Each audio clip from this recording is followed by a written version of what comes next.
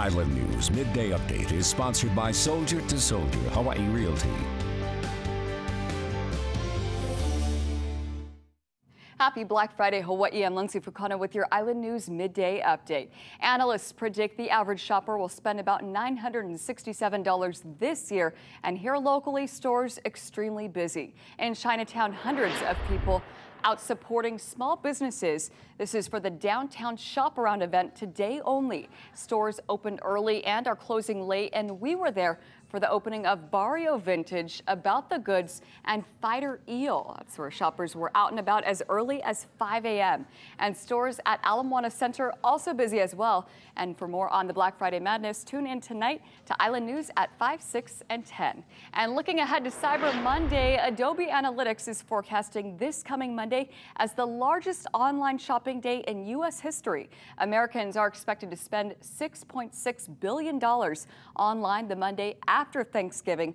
That's compared to $5 billion online for Black Friday.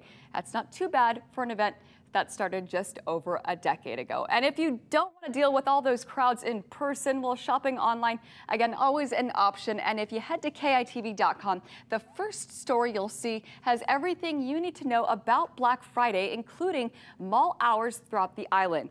And Ala Moana Center is open till 9. That's the same for Pearl Ridge Center, and Kahala Mall also open until 9 as well. And the Waikele outlets close at 11 p.m. And the Royal Hawaiian Shopping Center closes at 10 p.m. Kamakana Ali'i, same time, 10 p.m. On the Big Island, Prince Kuhio Plaza is open until 9 p.m.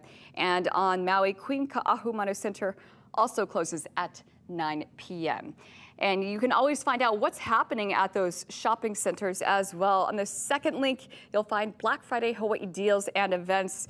So for the Waikele outlets, you'll have more on what's all on sale for those Black Friday deals. And at Ala Moana Center, say Aldo will be having a sale for 50% off of certain items. And a good tool to have also if you want to know what's going on at big box retailers, we've got you covered. So Walmart will have those sales as well. And at Queen Ka'ahumanu, say, for example, Journeys is having a 25% off sale. So a very good resource tool to have if you are going to be doing those online deals. As always, you can find the latest online too. And we'll have more on your Black Friday coverage tonight at 5, 6, and 10 on Island News. Have a great day.